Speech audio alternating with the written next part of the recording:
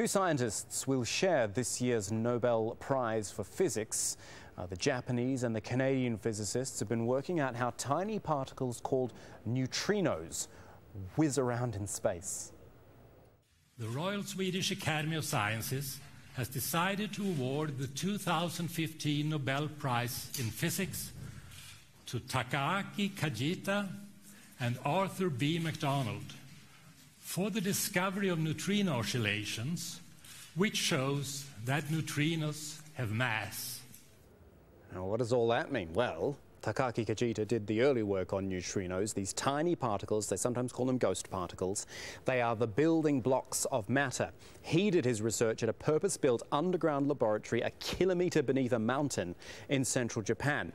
Then we've got the Canadian Arthur McDonald, who was also awarded the prize, who demonstrated that neutrinos from the sun don't disappear on their way to Earth. They change form instead. This is why they're called oscillating neutrinos. Together, the work of the two men overturned the prevailing theory that neutrinos have no mass, and it's forced physicists to reconsider the fundamental makeup of the universe. Previous discoveries of subatomic particles and how they behave have led to new technology for the treatment of diseases like cancer.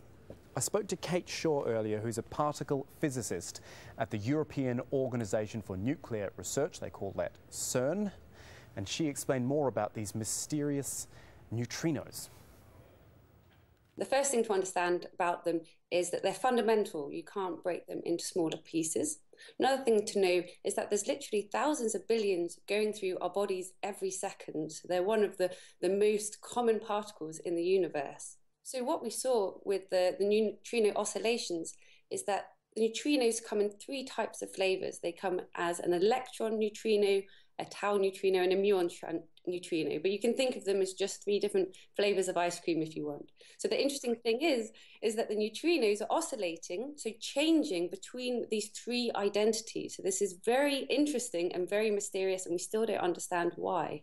So this fundamentally changes our understanding of matter in the universe. So previous to understanding that neutrinos oscillate, we thought that neutrinos had no mass, just like photons have no mass. And this is dictated by our fundamental theory of the universe. So finding out that they do oscillate, this means that they must actually have mass. And this has changed everything in the standard model of particle physics.